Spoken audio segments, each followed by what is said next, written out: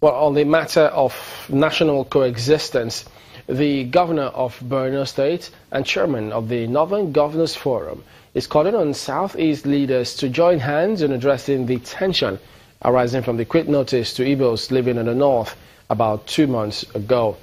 Governor Kashim Shettima, who had a closed-door meeting with the leadership of the Arewa Youth Coalition in Abuja, says the group has agreed to review their decision on the matter. The spokesperson of the Arewa Youth Coalition assures the governor of their readiness for a united Nigeria.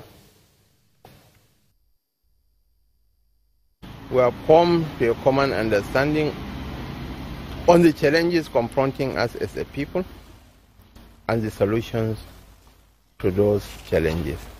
I have to commend them for honoring our invitation, because a political problem needs a political solution.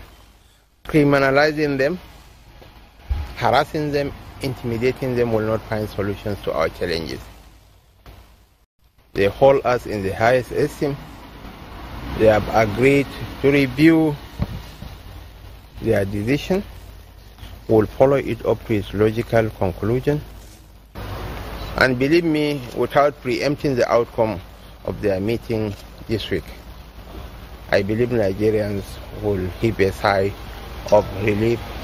And I wish to call on the leadership of our brethren in the southeastern part of the country to equally seize the gauntlet, because it takes two to tango.